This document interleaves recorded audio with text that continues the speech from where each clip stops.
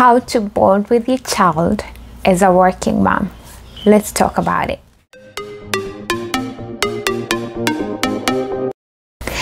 Hi guys, welcome to my YouTube channel. This is Faye Karaoke, and thanks for coming back if you're a returning subscriber. If you haven't subscribed, please subscribe down below and also like this video. So guys, it's Sunday again, and Sundays as always are my favorite days because it's all about resting and it's all about mommies. Yeah, so on this video we're gonna be talking about ways that you can bond with your child, and I'm gonna be focusing on like bonding with your infant and toddler kids. So this is because I have a toddler. I keep thinking he's an infant, but no, we are 1 year old, so we are now in the toddler world and I can feel it. So guys, it's been a week already. Like, I feel like that week went by really fast, and I feel like I didn't even see some days, and it's because I was very busy. My work was very busy this week. I had days that I stayed really late at work, and it kind of affected my baby negatively because you know, I didn't get to see him as much as I was supposed to. And so when I had my day off, he was really like clinging on to me, and I could see that he was ready to have some time with mommy. So I was also at a point that I was already missing my baby, because you know, when you're so busy and you don't get to spend a lot of time with your kid, you know, you get like, hey, I really want to spend some time with my baby. So on this video, I'm gonna be sharing 3 ways that you can bond with your child without, you know, going off the routine, or without even like stressing yourself, or without like, you know, feeling guilty, because sometimes we tend to let ourselves feel guilty and feel like we are failures. So tip number one is you can make feeding time quality time. So these are the usual things that you do with your baby, but you can make them extra by just adding a little spice. So like with my baby, what I did is during feeding time, I spent some extra time. Like I invested like an extra 20 minutes just to make the feeding process more fun. That way I didn't feel like it's just a routine that I'm just doing it because I have to do it. But I tried to create some, you know, fun time with the baby. I would, like, whenever I was feeding him, I'll just play with the spoon and, you know, tell him, oh, here's an airplane coming, and then, you know, just have him open his mouth and just feed him. And you could see, like I could see, he was really like loving the time. He was enjoying the time, and he was really like, oh, this is mom, and mom is here for me. She's, you know, she's not in a rush, she's not like going anywhere, she's here, she's invested in me, and she's satisfying my needs, and I'm having fun. So I really actually liked it that way. I wish I would have time every day to like just, you know, spend more time while feeding the baby, because it not only helps with the bonding, but also you see, like, if your child has like eating problems, they'll relax more, and they'll feel like when they're eating, it's not like they're doing a punishment, or it's not like they're being forced to eat. It becomes a fun process, and they eat even more, and they enjoy eating. So yeah, that's tip number 1 that you can try. And then tip number 2, you can make bath time a special time.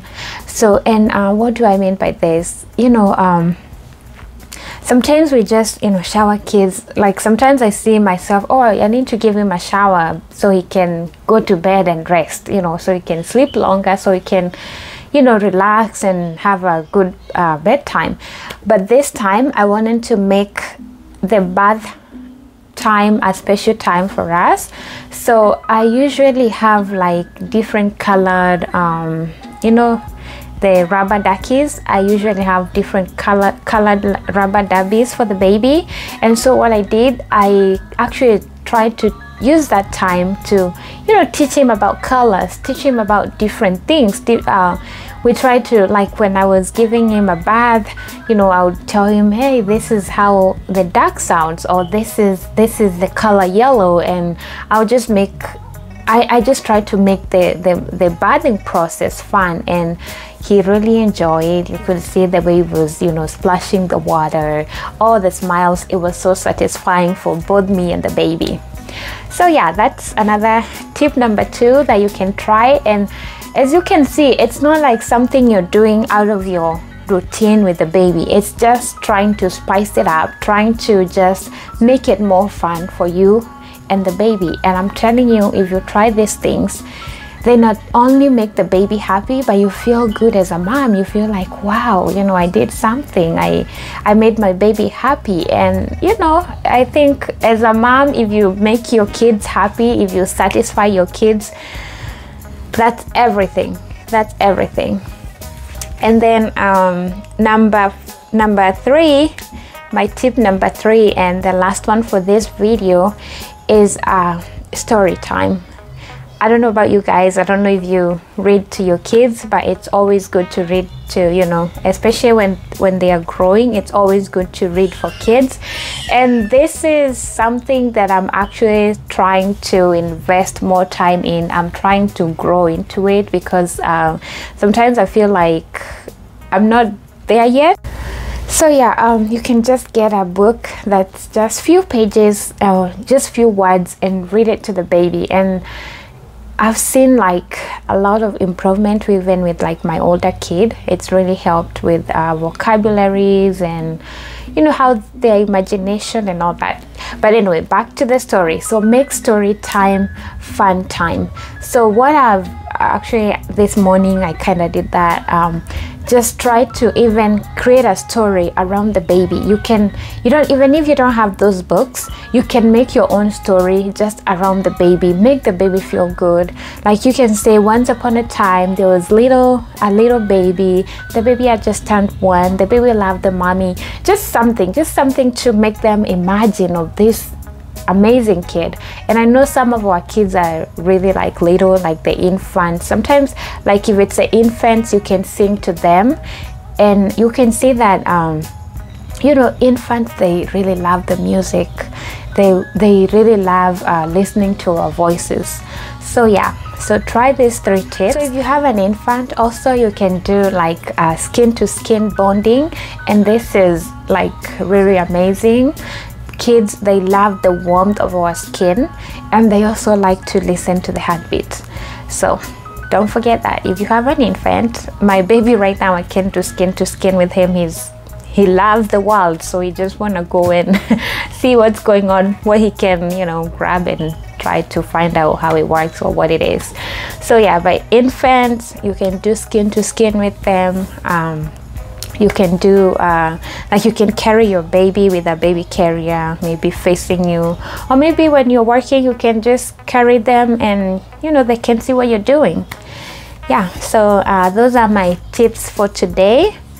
If you enjoyed this video, just give me a thumbs up, and also don't forget to subscribe. Don't forget to like, share, anything. So guys, see you next time, and enjoy your day. If you're watching during the day, enjoy your day. If you're watching at night, enjoy your night. Bye guys, see you next time.